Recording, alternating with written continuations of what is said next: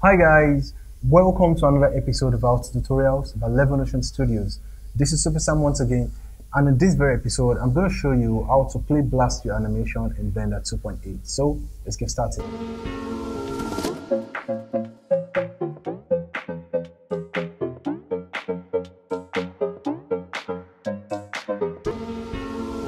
Sometimes when you work, you always want to play blast your animation to see how your animation is.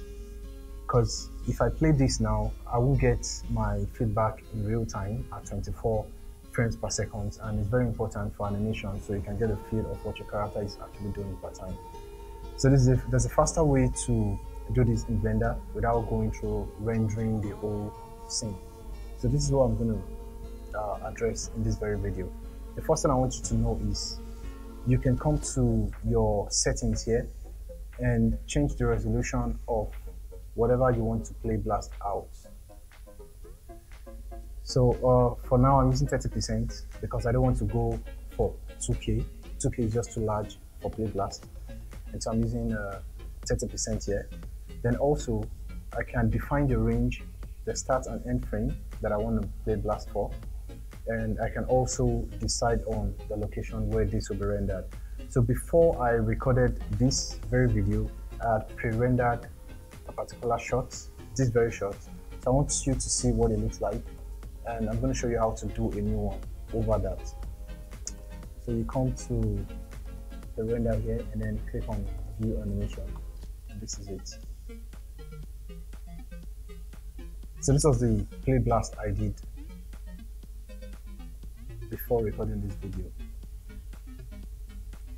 Okay, so now I'm going to create a new one by switching this back to the basic viewport so you can believe this is real in Blender, and also come to the view, click on the viewport render animation, and once I do that you can see my shot is being rendered.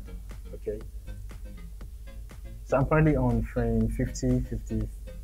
Wow, it's really running fast. Okay, if you have to render this, I'm sure you can't get this fast pace, and this would help you to get the timing for your animation. And another thing to note is this is going to replace the previous shot I rendered.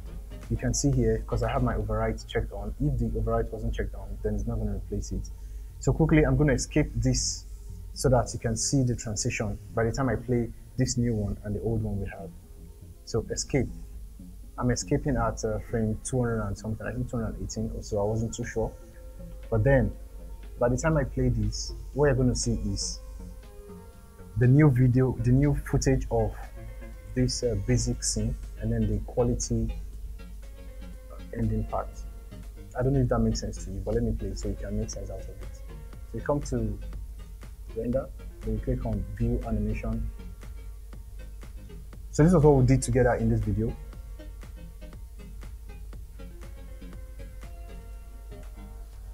Yeah, and now it snaps back to, you can see it snaps back to the quality one on frame 220.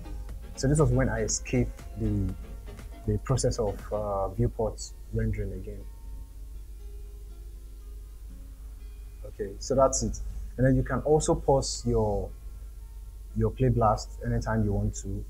You can see now I'm just clicking on it and I'm scrubbing forward to move frame by frame, and this can help you make some intelligent decisions when you're animating.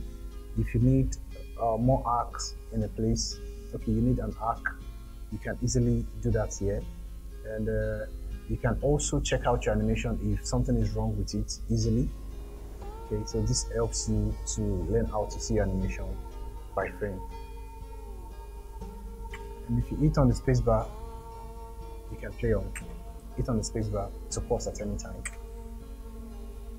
So I think this is what I'm going to call it a wrap. I'm sure you've learned one or two things from this video. Don't forget to like the video, subscribe to our channel, Levonotion Studios, if you've not done so, and also click on the notification bell in order to get notified every time we upload new videos like this. So until next time, keep your creativity blending.